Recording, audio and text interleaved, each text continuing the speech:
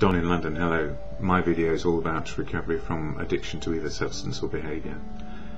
My daily video sharing a bit of experience, strength and hope about how to stay in recovery from my addiction to alcohol and also behaviour, my behaviour, fixing on people, places and things, work and relationships.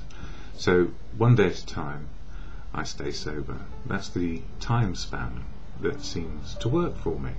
So I have a lot of joined up days now, and that's quite nice. But I'm ever mindful that it's very easy to slip.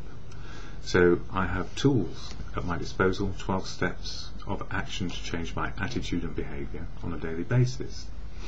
And I share here from the Daily Reflections, a book from Alcoholics Anonymous, part of their literature, or our literature. I don't speak for AA. It's full of unique, authentic people who speak for themselves.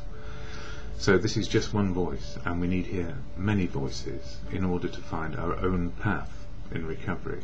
We remain unique, authentic people with one similarity. And for today, July 9th, the reading is as so. I am an instrument. And it goes to say, humbly asked him to remove our shortcomings. And the him concerned here is God. So whether we believe in God, our definition changes or differs from each other in some way. For me, God is truth, love and wisdom of others. And to remove my shortcomings, if I stay with truth, love and wisdom of others, my shortcomings, which are my own beliefs and opinions and fears and ego, are, I suppose, held in check. It goes on to say, the subject of humility is a difficult one. Humility is not thinking less of myself than I ought to. It is acknowledging that I do certain things well. It is accepting a compliment graciously. God can only do for me what he can do through me. Humility is the result of knowing that God is the doer, not me. So that's truth, love and wisdom.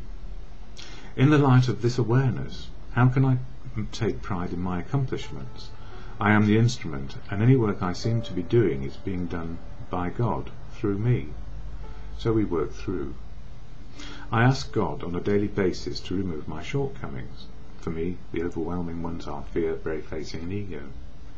In order that I may more freely go about my AA business of love and service, which for me I take into my whole life. Love and service, to love, be loved and useful. And when it's difficult and I cannot share with another human being what's going on, I do have the serenity prayer at any time of day to help me keep calm and then seek help. God, grant me the serenity to accept the things I cannot change, courage to change the things I can, and the wisdom to know the difference is just for today.